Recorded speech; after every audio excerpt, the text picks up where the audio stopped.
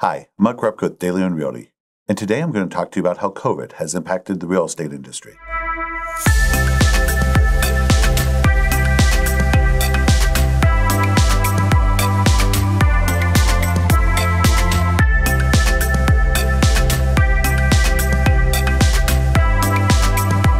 COVID has changed the way we all live.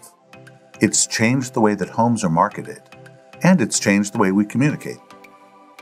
During the pandemic, we all spent more time in our home, and as a result, many people realized that there were things that they didn't like.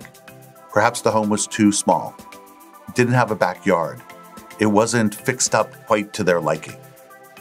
As a result, many people are changing where they live, and it's created a lot of activity in the market. Buyers have become much more selective about what they go to see. They do a lot of due diligence online in advance of actually visiting a property.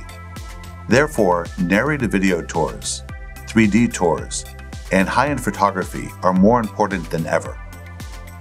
COVID has been tough on all of us, our families, our country. Nevertheless, there's a bright side. The way we communicate, the way we market, the way we interact have all been enhanced by people embracing technology. Those enhancements will probably stay with us for years to come.